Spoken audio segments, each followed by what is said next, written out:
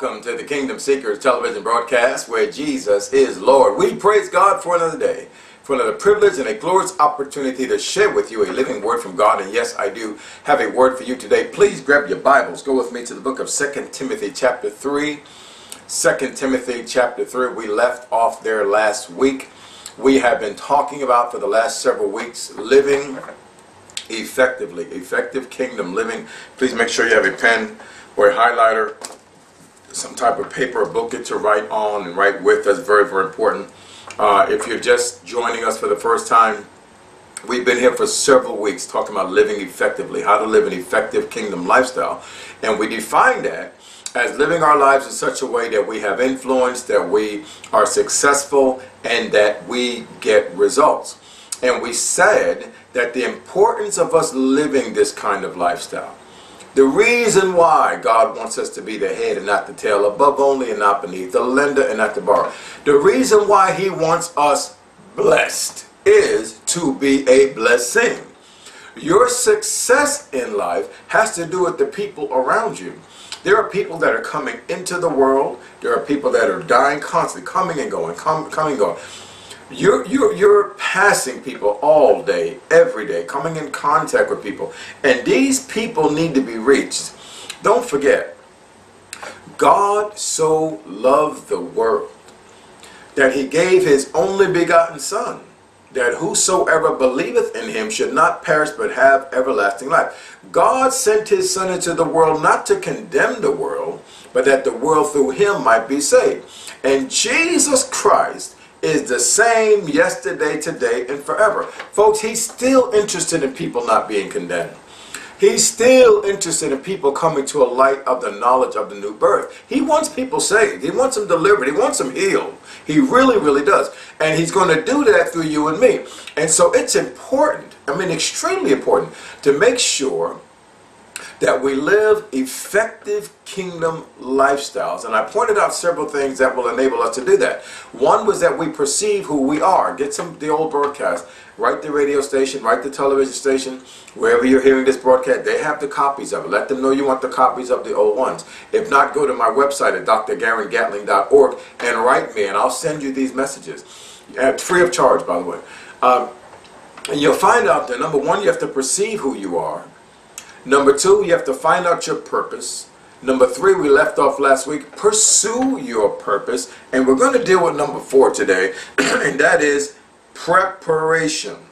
Preparation. In order to live an effective kingdom lifestyle, it requires that you understand the process of preparation. You have to understand this.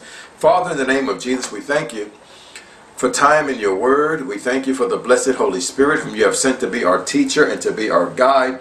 We expect Him to live big in us today, to unveil, to unfold, and reveal the truth of your word to our reborn spirits, to illuminate our minds, to give us understanding. Help us to perceive and understand the truth of your word on how to live effectively, how to fulfill your plan and your purpose for our lives, how to pursue it and bring it to fruition, that you might be glorified, that souls may be won into your kingdom, that we may bring you honor, Father. That's what this is all about, and we thank you for it. In Jesus' name.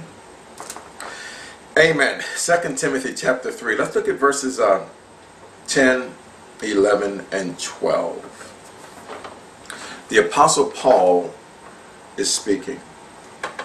But thou hast known my doctrine, or fully known my doctrine, my manner of life, my purpose. That's what we're talking about. You've known my faith, my long-suffering, my charity, my patience, my persecutions. See what Paul's talking about? My afflictions, which came to me at Antioch, at Iconium, and Lystra. What persecutions I endured. But out of them all the Lord delivered me. Yea, and all that will live godly in Christ Jesus shall suffer persecution. We're going to talk today about the process of preparation when it comes to the pursuance of your purpose, when it comes to your quest for success, when it comes to your living effectively. There is a process of preparation. Now, Why preparation? Listen to me very carefully. We are going to face what we call the vicissitudes of life. Please get this, folks. You're going to face life. It happens to everybody. There has no temptation taken you but such as is common to man. That's in the Bible. 1 Corinthians chapter 10, verse 13. In other words, what happens to people in Africa happens to people in the USA. The same temptation that happened to people in Europe, oh yeah, it happens over in Canada too, and Great Britain, and in South Africa. We're human beings.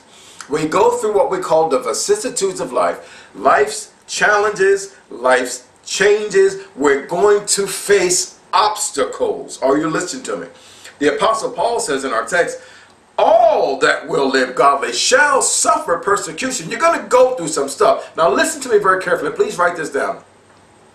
A crisis becomes a much bigger problem when you're not adequately prepared.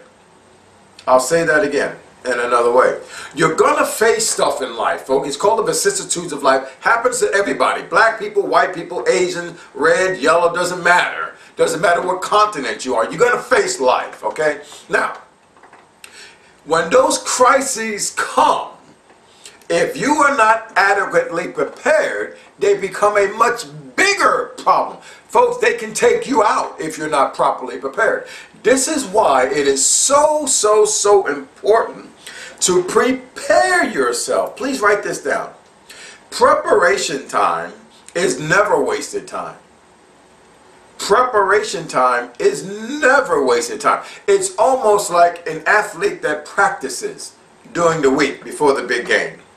He or she knows that the big game's coming Sunday or whatever day that they designated play, and so they practice. They study the strategies of the person they're playing against.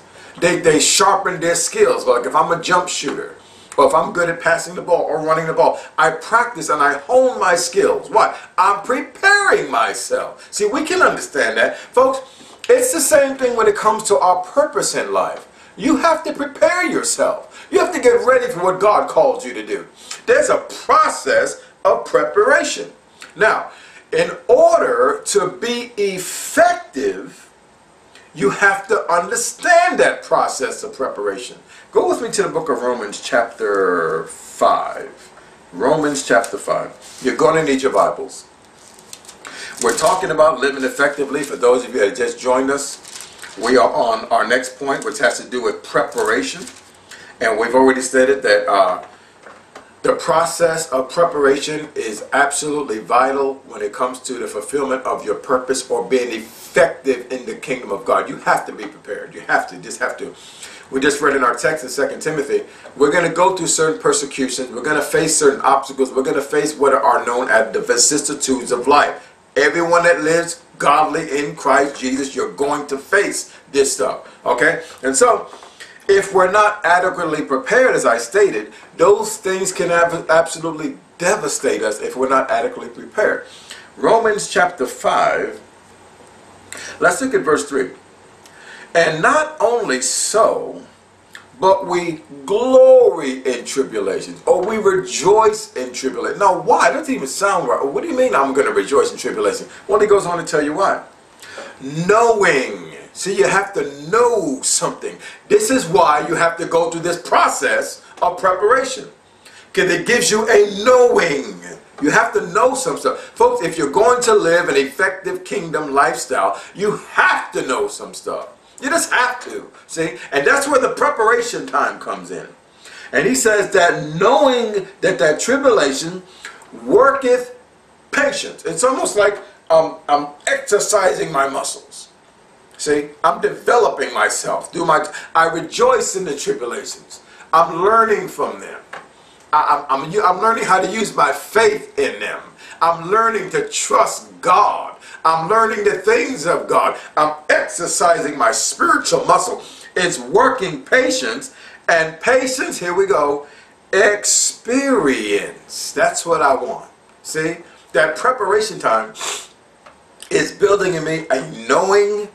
I'm developing my spiritual muscles.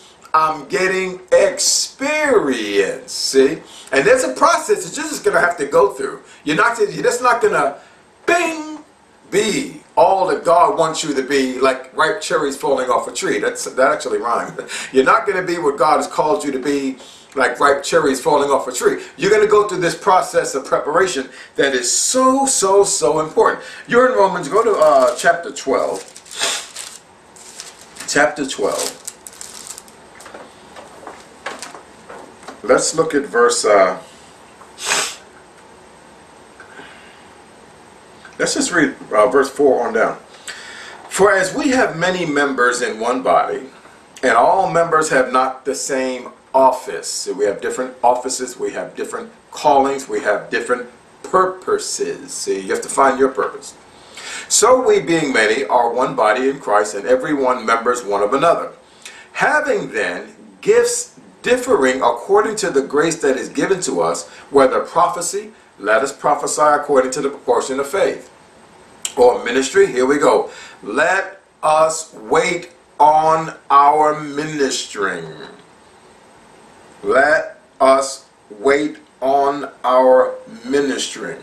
There's a preparation time that's involved. Even doesn't matter what office you're called to. Every member of the body has a part to play. Every member of the body has to go through this certain process. There is a certain basic training that every believer has to go through. There is a process of preparation that will give us knowledge, that will give us experience, and you're going to need it when you're out there doing ministry or doing what God has called you to do. And these things will undergird you as they prepare you for what God has called you to do. Now, a great example are the disciples. Did you know that the disciples sat at least 3 years at the feet of Jesus? They trained under him for at least 3 years. They got to see it firsthand. They sat down in his classes. Remember, he would teach people abroad, and then he'd get along with his disciples and expound things to them. So he taught his ministers. See, he would send them out on these little assignments every now and then, but he didn't release them into their full-time ministry until they were endued with power from on high. They went through this process of training. They sat at his feet getting instruction. And then he said, now you tarry till you filled with the Holy Ghost, right? He made sure they had power. So they had preparation time. They had experience. They were preparing at the feet of Jesus. And folks, we're no different. We have ministry that God has called us to. We have God's plan. We have his purpose for our life. And we're going to go through this process of preparation. That's why I believe it's important for every believer to have a pastor, to sit at the feet of your man or woman of God for at least 3 years and learn something.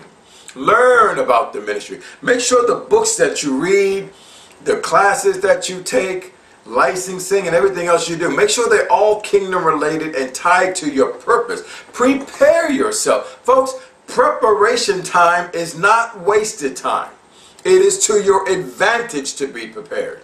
It is to your advantage to have a pastor. It is to your advantage to practice, to hone your skills, to wait on your ministry. The discovery of your gift, please write this down. I got it from a great man of God, Dr. Miles Monroe. The discovery of your gift does not give you permission to leave. Did you get that? The discovery of your gift does not give you permission to leave. You found out that you can preach a good sermon, so you think it's time to go build a church. Folks, get prepared. See? Pastoring is not just preaching. There's counseling involved. There's an administrative part that comes with it. There's a weight that comes with that office. Great responsibility. Souls' lives are in the balance. And if you're just thinking because you can preach a sermon that you're automatically a pastor and go start a church, I have news for you. That's not how it works. The discovery of your gift does not give you permission to leave. No. The discovery of your gift gives you an opportunity to prepare yourself, to hone your skill, to find out about that anointing that God placed upon your life. How to operate in that ministry. I'm doing it now. I'm studying behind other great men and women of God that are teachers, the office that I stand in, the books that I read. I make sure they all pertain to that. I sit still in my church. See, just because I'm teaching and preaching on radio and television, I still have a covering. I still have someone with a higher level of anointing instructing me. I'm still under authority. See, I'm preparing myself. I'm in no rush to jump out into the deep sea. I don't have a problem with learning how to swim in the shallow water. See, I already know that eventually the current's going to carry me out. And when I get out there, I want to know what I'm doing. And so it's important to prepare yourself. It takes preparation to live effectively. You don't want to jump out there and not know what you're doing. Jump out there, have no experience, have no confidant, no pastor, no one to instruct you, no one to counsel you, nothing. See, makes no sense. You have to be prepared. Are you getting this? Write this down. The best preparation for tomorrow is doing your best today. Please write that down. The best preparation for tomorrow is doing your best today. That's a quote from H. Jackson Brown Jr. H. Jackson Brown Jr. The best preparation for tomorrow is doing your best today. Glory to God. I love that. That means today I'm going to make sure I'm doing things that pertain to my purpose, that will make me better at what God has called me to do. I'm reading the proper books, make sure I have time with the Lord, prayer and the Word of God, with my church, make sure I'm properly connected. What is it that's going to propel me into my destiny? See, and the best preparation against that, I have to do my best today. See, all right, and then write this down. Preparation, preparation, preparation. Let's say it another way. Practice, practice, practice. Just get in there, get in the Word of God, get in the tapes and the videos, get in the classes you need to be in, get your proper licensing, get all that stuff done. Don't be such in a rush. Slow down. It's better to be a step behind God than half a step ahead of Him. Did you hear that? It's better to be a step behind God than a half a step ahead of Him. You want to make sure you're not getting too out there too. Listen, whatever He's called you to do, He'll make sure it's complete. He doesn't need you doing everything. You just do what He tells you to do. Do the last thing He told you to do. They taught me that in the military. Follow your last command. What was the last thing He told you to do? The last thing God told me to do was, I want you in the media 7 days a week. And when He told me that, listen to this. Here's an example. When God told me that, I was sitting on my bed in the bedroom. I was already in the media 3 days a week. I was on World Power Gospel Radio on Monday and Tuesday, and I was on the Now Network with Pastor Mark Burns on Wednesday evening. So, and folks, that takes time. That takes money. I mean, it takes work. I mean, it's not easy. And so when He said, I want you, I heard it right in my spirit. I want you in the media 7 days a week. My first response was, yes, Lord. I've learned to do that much. It's yes, Lord, without questioning it. But I'm going to tell you this. In the back of my mind, I was like, oh my God. How are we going to do that? I'm serious. I didn't know. I was like, wow. I knew that it was going to come to fruition somehow, but I didn't know how. Let me tell you what I didn't do. I didn't get on the phone and tell anybody. I didn't tell my wife. I didn't tell the pastor. I didn't call nobody. I didn't put it on Facebook. I didn't tweet it. I didn't do nothing. Because watch this. I knew enough that if that's what He said, then that's what He was going to do. See? And so I said, yes, Lord. That's what He needs from you. Yes, Lord. You remember Mary? When the angel came and made the announcement, she said, be it unto me according to your word. Didn't make sense to her at all. She said, how is this going to die? I don't know. And the angel had to tell her, look, the Holy Ghost is going to overshadow you. And, blah, blah, blah, blah, blah. And she's like, okay, be it unto me according to your word. That's what I did. I was like, okay, media 7 days a week, fine. I left it alone. As I was going to church, my bishop would preach and teach. And he would make little statements that would confirm what God had said already in my spirit. And he kept saying, stay the course. And I didn't tell anybody anything. Nobody. He said, stay the course. And when my mind would start getting rattled, he'd preach another sermon. He'd say the same words. Stay the course. Just stay the course. So I just kept on staying the course. Some fella all the way in Texas by the name of Milton Wallace contacted me. I've never been to Texas. Never. This gentleman, he contacts me. He says, we've seen you on the Now Network. We saw your show. And then he began to give me his pitch. We have a program called All Nations Television, and we really would like you to become a part of that. And he went on and did all this talking, and I didn't say nothing. I just sat there listening to it. We're on the phone, I'm talking. And I've never been to Texas. And he said, well, if you decide to come on board, we'd like to give you Thursday, Friday, Saturday, and Sunday for one price. Folks, listen to this. I was already on Monday, Tuesday, Wednesday. God said, I want you on 7 days a week in the media. So when he said Thursday, Friday, Saturday, Sunday, I was like, 3 + 4 is 7. That's a week. Look, and I had nothing to do with it. I just stayed the course, prepared myself, stayed faithful with Monday, Tuesday, and Wednesday. God had a man contact me from Texas to put me on Thursday, Friday, Saturday, and Sunday. And here's the kicker.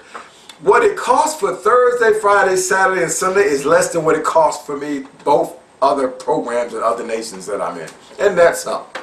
And it's all paid for, debt-free. Why? Because when you find your purpose, you find your provision. I said that last week. See? When you find your purpose, you find your power, your potential, and your provision. And so we're completely debt-free, 7 days a week, prepared. 3 years of radio, just sat still and did nothing but teach on the radio. Just sat still and prepared myself. Stayed under a pastor. Stayed faithful to God. Fall on my face, get back up, stay faithful. Keep on teaching and preaching. Preparing myself. Going through this process of preparation. The best preparation against tomorrow was doing my best today. I just stuck with it. Stayed in the Word. Stayed in prayer.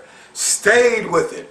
And next you know, God adds on something. Okay, now you're ready to do this. Then I was on the Now Network. Stayed faithful with that. Paid all the bills. Kept on preparing myself. Next you know, God added on 4 more days. I want you to meet here 7 days a week. See, whatever He's called you to do, He's going to do it through you. See, and your job is to make sure that you are prepared.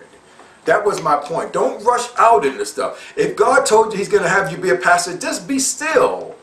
He knows how to get your elders and your ministry to lay hands on you and ordain you and license you properly and make sure you get out into the ministry properly. Don't run out there based off a bunch of enthusiasm and emotion just because you preach one good sermon. That doesn't make you a pastor. You need to be prepared. Please, whatever God has called you to do, the first thing you need to do is perceive who you are. Get in the Word. That's first. The Word of God. Find out who you are in the New Testament. Find out your purpose in life. Begin to pursue it and go through this process of preparation. Allow God to mold you and to make you. And folks, that preparation process is a purging process. There's a work being done. There's a work being done in you. There's some things God's getting you ready for. When you reach a certain level of prestige in any level of life, there are some dangers out there you need to be careful about. See, one of them is the love of money.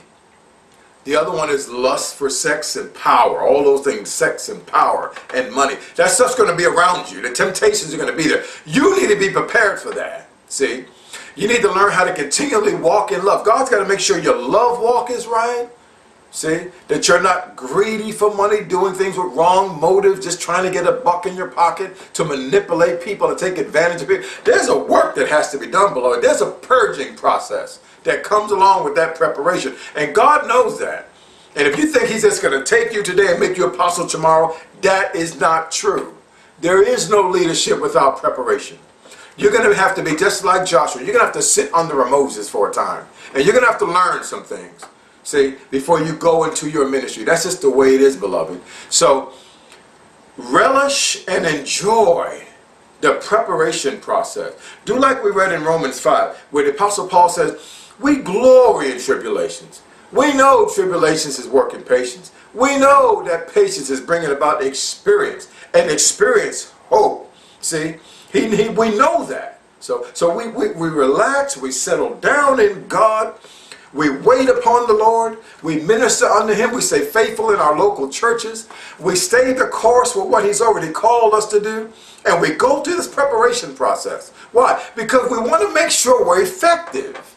We want to make sure we have influence and that we're getting results in life. And we do it with an understanding that souls' lives are in the balance. This is so important, folks. See? And so that's why it's so important. It's better to be a step behind God than a half a step ahead of Him. Just settle down. Whatever He's called you to do, He will bring it to pass. He needs you to prepare yourself. Stay the course. Purify yourself. Sanctify yourself before the Lord. Spend time with Him. Let Him work on you. See, and get you ready for the ministry that He has you to do. And it doesn't matter what that is. Apostle, prophet, evangelist, pastor, teacher, finance, government, politics, whatever He's called you to do. See, you still have to go through that process. There is a certain basic training that every born-again child of God has to go through. Period. Everybody has to go through it. And one of the best things you can do is go to the New Testament. I'll say it again. Romans through Revelation. You find all those phrases like in Him, by whom, all of that stuff. Find out who you are, about the righteousness of God in Christ, how you're healed by Jesus' stripes. Find out about God's finance and tithing, giving offerings. And you find out who you are and develop yourself in the Word of God. Begin to connect with people and classes and careers and jobs that pertain to that purpose, and go through the process. Get your proper licensing.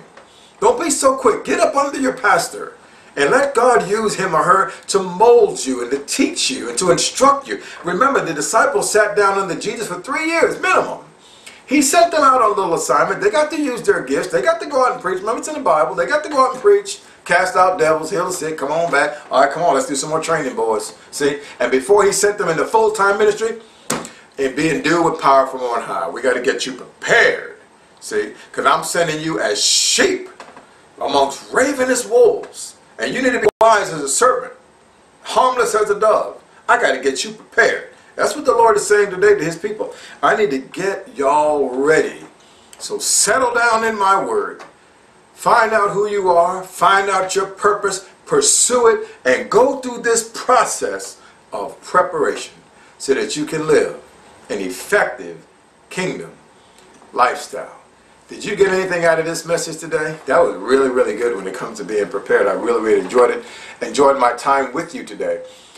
If you've never made Jesus Christ the Lord of your life, I need to give you the opportunity now. That's my whole purpose in life. I want to get you born again and bring you to a light of the knowledge of the new birth. Say this very simple prayer with me. Say, God, I believe this gospel that was taught and preached today. I believe that your Son Jesus bore my sin, that He was buried, that you raised Him from the dead on the third day. And today I confess Jesus as my Lord. You've been listening to the Kingdom Seekers television broadcast. I'll be back again next week for another life-changing word from God. We'll continue our lesson on living effectively. Don't forget to go to my website, contact me, and let me know how you enjoyed this message and how this broadcast has been a blessing to you. Until then, remember, if you're not living a life of love, then you're not living yet.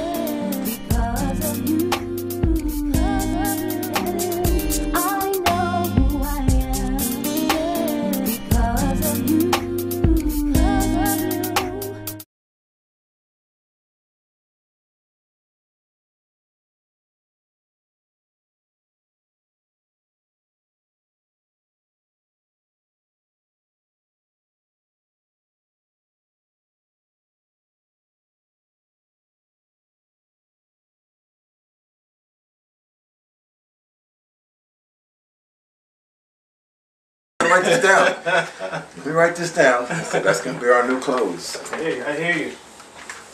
Sounds good. All right. I've been monitoring the time, but everything is good. Let me stop this.